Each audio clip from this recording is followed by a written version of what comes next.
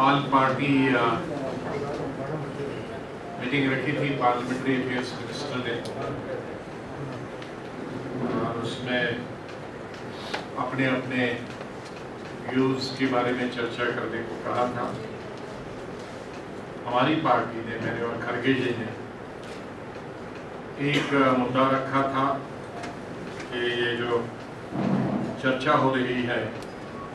2 दिन के लिए commitment to the constitution of India, 125वीं जन्मदिन पर बाबा साहब अम्बेडकर की जो ड्राफ्टिंग कमेटी के चेयरमैन थे, उस बारे में हमने सुझाव दिया, हमारी पार्टी ने और उन्होंने दोनों ने, कि यदि कोई रेजोल्यूशन आता है और पास होता है सदन में, चाहे शुरू में रखा जाता है या बाद में 2 दिन के बाद, उसके चर्चा के बाद अगर कोई रेजोल्यूशन पास होता है तो वो सरकार की तरफ से नहीं आना चाहिए, बल्कि चेयर की तरफ से आना चाहिए। लोकसभा में स्पीकर की तरफ से और राज्यसभा में चेयरमैन की तरफ से। और जो भी रेजोल्यूशन हो वो सब पॉलिटिकल पार्टीज की सर्वसम्मति से होना चाहिए। वो सरकारी रेजोल्यूशन नहीं होना चाहिए, बल्कि सब पॉलिटिकल पार्टीज की सर्वसम्मति से होना चाहिए। ये हमने शुरू में ही हमारी पार्टी की बारी आई। मुझे खुशी है कि अधिकतर राजनीतिक दलों ने जब उनकी बारी आई बोलने की तो उन्होंने उसका समर्थन किया। और खुशी इस बात की है कि सरकार ने अपने जवाब में ये बता दिया कि वो इस सुझाव को मान ले। तो शुरुआत अच्छी हुई कि अपोजिशन की पहली मांग तो कम से कम सरकार ने आगे मान ली। जहाँ तक आने वाले सत्र का संबंध है, हम लोगों ने अपनी पार्टी की तरफ से बताया है कि हम एक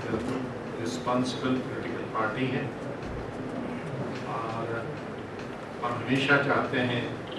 कि सदन की कार्रवाई चले, लेकिन सदन की कार्रवाई चलना या न चलना वो निर्भर रहती है सत्ताधारी पार्टी, रूलिंग पार्टी।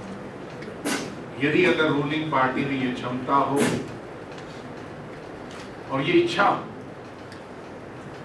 कि वो अपोजिशन, न सिर्फ मेन अपोजिशन बल्कि तमाम अपोजिशन पार्टियां छोटी बड़ी जो है उनसे वार्ता करे, उनसे चर्चा करे सदन के बारे में, बिलों के बारे में, और उसके अलावा उन तमाम विषयों पर जो देश में हो रहे हैं। आज में देश में 2 सेशन के बीच में अनेक ऐसे मुद्दे उठे हैं देश में, इंटॉलरेंस से लेकर, फ्लड से लेकर, प्राइस राइज से लेकर, ड्राउट से लेकर, किसानों की हत्या से लेकर, और ऐसे कई लोग मारे गए हैं इंटॉलरेंस की वजह से। इन पे भी अगर चर्चा करें तो हमेशा अपोजिशन सरकार का समर्थन करने के लिए आगे बढ़ती है। और जब भी सरकार ने विपक्ष की बात सुनने से इनकार किया है या अनसुनी कर दी है या विपक्ष को एकोमोडेट करने से इनकार किया है, तब तक हाउस नहीं चला। और हमने ये बता दिया है कि ये हाउस चलना न चलना सरकार पर है। और हमारी तरफ से हम कोई भी बिल, हमने ये भी बता दिया कि एक बिल की बात नहीं करनी चाहिए सरकार को सभी बिलों की बात, क्योंकि ये पार्लियामेंट किसी एक विशेष को बिल को पास करने के लिए नहीं बनी। हर सेशन में अगर हम कहेंगे कि एक विशेष बिल पास करोगे कि नहीं, हमारे लिए, सरकार के लिए तमाम जो विचाराधीन होते हैं, जिन पे विचार करना है, जिनको पास करना है बिलों को, वो सभी हमारे लिए जरूरत है, क्योंकि वो तमाम बिल समाज के किसी न किसी वर्ग के लिए जरूर होते हैं,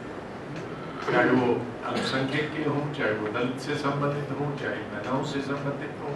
चाहे लेबर लॉज हो, कोई भी हो, ये तमाम, चाइल्ड लेबर हो, prevention of corruption act bill हो, ये तमाम बिलों की बात है। जहां तक जीएसटी की बात है, उसमें हम लोगों ने अपनी तरफ से, हम दोनों पार्टी ने बताया कि जीएसटी के बारे में हम क्लियर है, और कांग्रेस के वाइस प्रेसिडेंट श्री राहुल गांधी ने इसको कई बार सदन से बाहर कहा है कि जीएसटी तो हमारा बिल था और जीएसटी को पास करने के लिए हम वचनबद्ध हैं, लेकिन 3 चीजें मिस्टर राहुल गांधी ने बताया और जिस पर पूरी पार्टी उनसे सहमत है, और जिसको मैंने भी और खरगे जी ने भी सदन के अंदर, सदन के बाहर बार बार कहा है, और उसको सदन के बाहर मिस्टर राहुल गांधी जी ने दोबारा बताया है कि जो हम चाहते हैं कि जो भी बिल हो जीएसटी का, वो प्रो इंडस्ट्री हो, प्रो ट्रेड हो और प्रो कंज्यूमर। हम खाली इंडस्ट्री की बात करें और कंज्यूमर को बुरा उस पर इफेक्ट पड़े, आप इतने टैक्स लाभ देंगे, अब हम 18% क्यों कहते हैं, कैप रखो 18%। अगर आप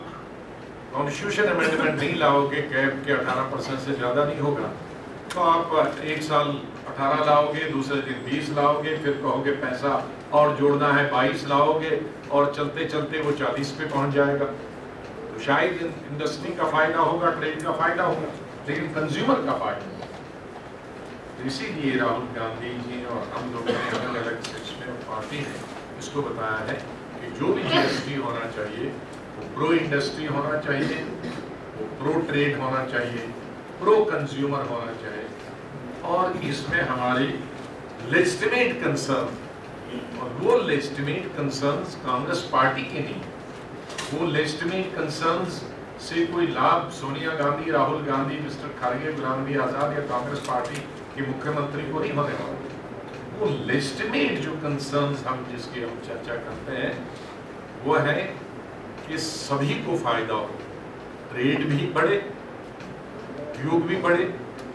और कंज्यूमर भी खुश हो। और यही कारण है कि पिछले सेशन में भी हमने सरकार से यही बताया था कि ये 3 मुद्दे जिससे ट्रेड और इंडस्ट्री और कंज्यूमर खुश रहे, इसके बारे में हमसे चर्चा करो, और जो हमारी अमेंडमेंट्स है उन अमेंडमेंट्स पे आप विचार करो, तो हम जरूर मत करें। तो आज भी हमने इस बात को फिर दोहराया है कि हम इस बिल को सपोर्ट करेंगे, समर्थन करेंगे, लेकिन जो हमारे लेजिटिमेट कंसर्न्स हैं कंज्यूमर और इंडस्ट्री और ट्रेड के बारे में, वो हमसे चर्चा करो। और हमने ये भी बताया है, हम दोनों ने, कि हम ये नहीं कहते खाली कांग्रेस से चर्चा करो, सभी पॉलिटिकल पार्टी से, जिस पार्टी के 2 मेंबर है, 1 मेंबर है, 3 है, 5 कंसेंसस से काम करो। तो ये हम लोगों ने आज सुझाव दिया है, और हम आज के रोज यही विश्वास कर सकते हैं कि सरकार हमारी जो बातें हैं, जो इस देश के हित के लिए हैं और इस देश की जनता के लिए हैं, उन पे बिलों की शक्ल में जो आएंगे उनमें चर्चा करें, और जो अपने अपने अलग, चाहे लोकसभा में हो या राज्यसभा में हो, जो भी हमारे लोग मुद्दे उठाएंगे, चाहे प्राइस राइज के, किसान के, इंटॉलरेंस के, उन पे भी अपोजिशन को अकोमोडेट करने की कोशिश करें। और यदि हमारे जो मुद्दे हैं वो जनता के मुद्दे हैं, अगर उनको अकोमोडेट किया गया, हमारे तरफ से मुद्दे उठाए हुए, तो हम बिल्कुल समर्थन करेंगे, डिस्कस करेंगे। लेकिन अगर वो खाली बिल पास करवाएं और जो हम मुद्दे उठाएंगे वो मुद्दे जो छाए हुए हैं इस देश में और उन पे चर्चा नहीं करने चाहें, तो जाहिर है जिम्मेदारी हाउस चलाने की हमारी नहीं होगी, उसके लिए जिम्मेदारी सरकार की। बहुत बहुत धन्यवाद। और खरगे जी,